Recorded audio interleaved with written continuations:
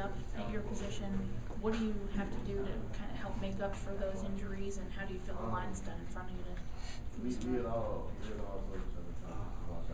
I don't really look too far into what the line is doing. I have no control over that.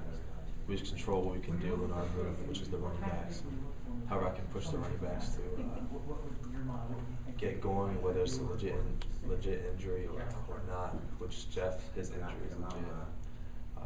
He's really tough. You guys know how tough Jeff is, and he really wants to be with the team and playing out there.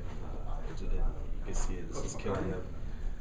Being out of practice, being out there with us.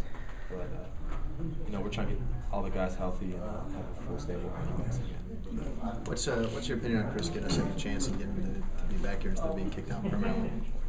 Oh, I love Chris. If you know Chris personally, you can kind of see the whole situation in a different light, in a different perspective. Yeah, it is. And that can be. Things are taken on context. No one knows the whole true story.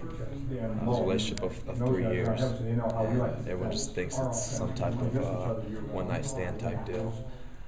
So, that was his personal life, and I know Chris, for almost 4 years now. He smiles a lot. He's a great kid. We love having him around the program. He's not some guy who brings negative energy.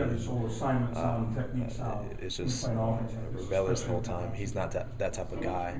So seeing Chris back, we love him, and we're happy he's back on the team. And he's told me that he's learned a lot from the situation, and he's become a better man, and now he's starting to grow up from it. He's saying, and I just see it as one of those things that God had to wake him up. I